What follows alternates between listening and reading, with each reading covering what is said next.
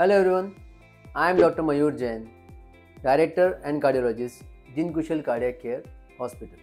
Today we will understand the indications of TAVI or which patients are suitable for TAVI. So TAVI is basically meant for patients with aortic valve disease, especially stenosis, for patients whose life expectancy is at least more than 1 year.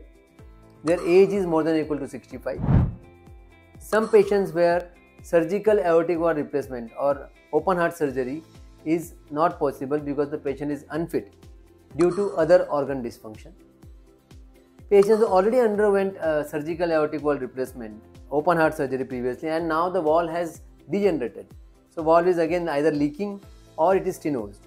Patients with bicuspid aortic valve and aortic disease, which is a congenital disorder, can also undergo TAVI.